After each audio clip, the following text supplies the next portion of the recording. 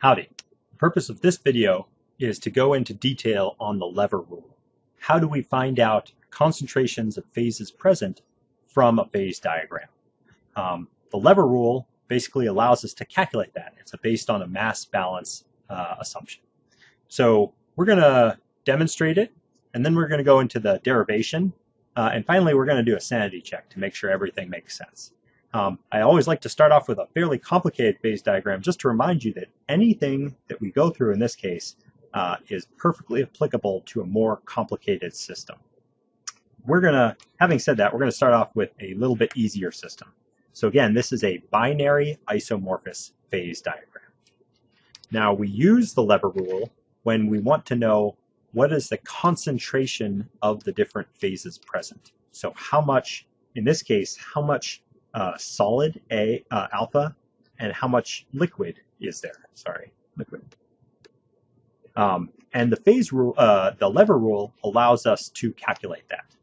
So let's do an example. Let's say the bulk composition or the system composition is well, it looks like 40% B, component B. As a side note, sometimes this is called bulk, sometimes it's called the system, sometimes it's called total or the whole. In all these cases, we're picturing a system being a box that we have some material in. We want to know what is the composition of everything in that box. Okay, at some temperature up here, we are in the two-phase region. And so the first thing that you want to do when you're in the two-phase region is draw a tie line. And this tie line is going to give us important information. It tells us what is the composition of the solid present and what is the composition of the liquid present. Okay, in order to apply the phase rule, we need all of these numbers. So this liquid looks like it's about 50% component B. The solid, maybe just to do the math easier, we'll say it's about 30% component B. Okay, so to apply the phase rule, I need to know three things. I need to know this overall length, I'll call that C. I need to know this length, I'll call that A. And I need to know this length, and I'll call that B. So in this case, A is given by the difference between the system and the solid composition. And so we usually look at the absolute values. That way we don't have to worry about signs in this case. So the system composition I said was 40%. Let's start to use fractions or decimal fractions, because that's a little bit easier. The system is 0.4. The solid composition is 0.3. So A equals 0.1. Okay, what about B? In this case, B is 0.5 minus 0.4. That is, it's the liquid composition minus the system. So B is the length from here to here. And that also equals 0.1. Finally, C is this overall difference. So C is the composition of the liquid minus the composition of the solid. And so in our example, that's 0.5 minus 0.3 equals 0.2. So if I'm applying the lever rule, I'm asking how much is there of some particular phase. So let's ask the question about the liquid first. So how much liquid? In this case, I would take the fraction A over C. And so using the numbers I've calculated here, that's 0.1 over 0.2. And so there is 0.5 or 50 weight percent, mass fraction, sorry, of the system is liquid. How about the solid? How much solid is present? That's given by B over C. Again, that equals 0.1 over 0.2, 0.5.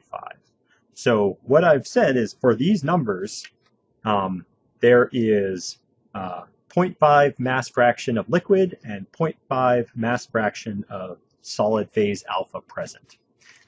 That's about right because this line is about in the middle of my composition.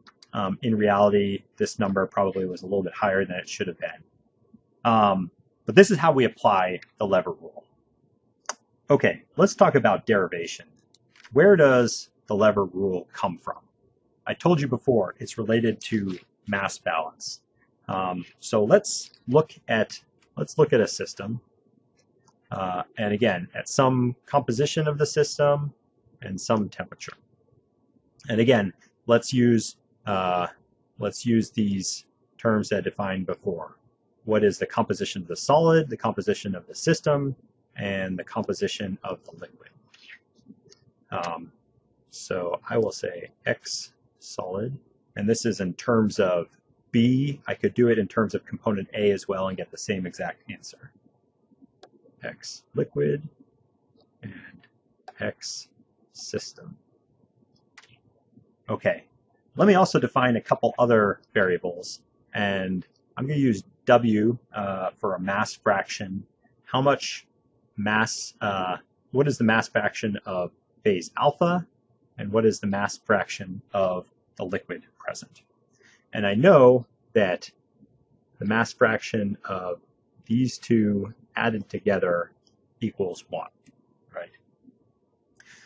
Okay, so what does the mass conservation tell us? Well, the composition of the solid, just to be consistent, we're going to use alpha here.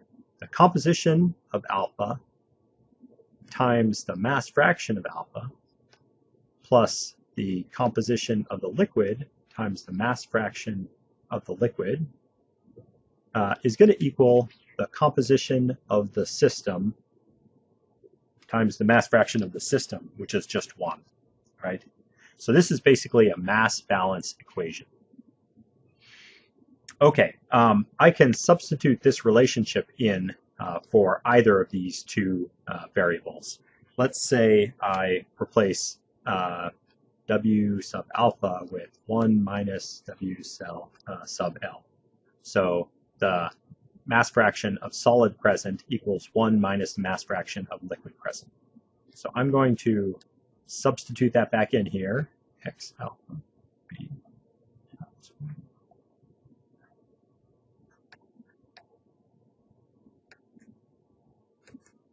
And, right. Okay, so I'm going to get something like this. Now, the next steps are basically simple algebra, but I want to solve for W sub L, right? The whole purpose of this is to calculate the mass fraction of liquid or phase alpha from the compositions of those different phases. And I encourage you to work through this yourself, but what you'll find is the mass fraction of liquid equals composition of the system, put absolute value sign here, minus composition of alpha over composition of liquid minus composition of alpha. And again, this is all relative to component beta. I could repeat this calculation for component alpha and get exactly the same result.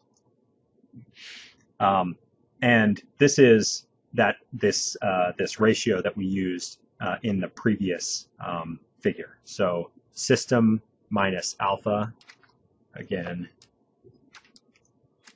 this is alpha here. So system minus alpha is this distance. I believe we called that, yeah. So we called this A. Liquid minus alpha is the whole length. So A over C. Okay, so this is where the lever rule comes from mathematically. Some people like to see that derivation. The final thing we're going to do is just a quick little sanity check. And I encourage you always to do this when you're when you're asking questions about concentration of different phases present. And so I'm gonna, just to make sure I'm getting the point I want, I'm gonna start up here. Let's say my system composition is this, and my temperature is this. Again, the first thing that I always do if I'm in the two-phase region is I draw my tide line. Okay, now you can notice here's my composition of liquid, here's my composition of alpha. So the composition of the overall system, in this case, is a lot closer to the composition of that liquid phase. So for the only way for this to make sense, there needs to be more liquid than there is solid. So think about that for a second. If the composition of the system is closer to the liquid case, there needs to be more of that liquid present. So when we look at our different lengths involved in the lever rule, I drew this intentionally so that A is significantly longer than B. And remember, the fractions are either A over C or B over C. And the most common mistake that students make is mixing up which one of those refers to how much liquid is present and which one refers to how much solid is present. But remember what I just said. I know that there's more liquid present in this case.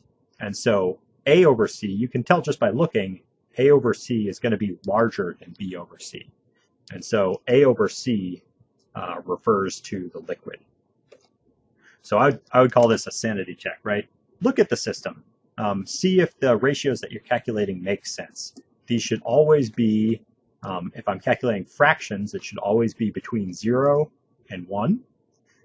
And whichever phase I expect there to be more of, in this case I expect there to be more liquid, that's going to give us, that one is tied to A over C, which is a larger fraction than B over C. Okay, we did it with a fairly simple phase diagram. Let's do it with a more complicated phase diagram. Let's say I'm here at 70 weight% copper. And let's say I'm looking at this temperature, 700. So I can follow that across, I can follow this up, and I get a composition of the liquid. So X sub L is about 0.62. I get a composition of a phase epsilon 2. And that composition looks like it's about 0.75. And my lever rule is composed of C, A, B. So if I wanted to ask how much liquid is present, the liquid in this case is going to be given by B over C. It's the opposite side of the lever over the total. Before I used W sub L to stand for this. And so I could calculate that, right? B is 0.75 minus 0.70. C is 0.75 minus 0.62. Always make sure that this comes out to be a positive number because a negative fraction doesn't make sense in this case. And so if I calculated that out, that would give me the weight fraction of the liquid. So all of this, all this stuff we did for the very simple isomorphic binary phase diagram is perfectly applicable to a more complicated phase diagram as well.